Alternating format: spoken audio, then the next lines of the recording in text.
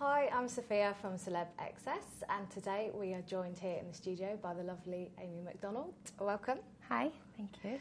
You're engaged to be married, aren't you? And yeah, I'm engaged to my boyfriend who's just signed for Bournemouth, but I wouldn't class myself as a wag, and I think it's, especially in Scotland, we just don't really have that kind of thing. You don't really get it. People don't genuinely know the wives and girlfriend of any players. I think it's more I think it's more focused on the English Premier League. And what's going to be your highlight of the summer, do you think? Is there anything in particular that you're massively looking forward to? Yes, there's a festival in Switzerland called the Gurten Festival, which is kind of up a mountain. And I've played there 2 years ago, and it's still probably one of the favourite gigs I've ever done. Just an amazing crowd, amazing setting. And we're going back this year to headline. My band and I are headlining and closing the festival.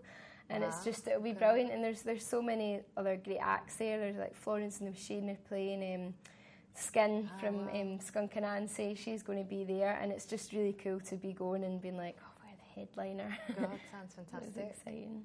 You just filmed a new video, you were saying, this week, which is sort of telling the story of a girl who's followed around by paparazzi. Yes, it's we filmed it yesterday, actually, and it's the first time I've done such a strange video. We just thought, I've always done really safe videos, just me and my guitar, and we thought, let's just go a bit mad. And the song, This Pretty Face, is just about people that kind of just obsess with how they look and don't really have any talent to back it up, and it's just about how they look. So we thought, let's kind of take the mickey out of that a little bit and have somebody like that in the video. So it was very funny, and the end of it is quite good when she suddenly gets dropped because there's a younger model that they all abandon her and follow them instead, and this poor girl's just left crying at the end. So it's quite funny. Was that you? Did you act it out, or was it? I wasn't acting. I was just doing my thing as well, so it was fine. I think if I'd acted, it would have been terrible.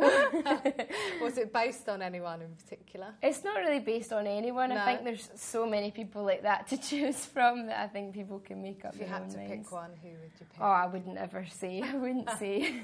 Too much of it, too many good manners. All right. Lovely to have you. Thank you very much, and best of luck with it. Thank you.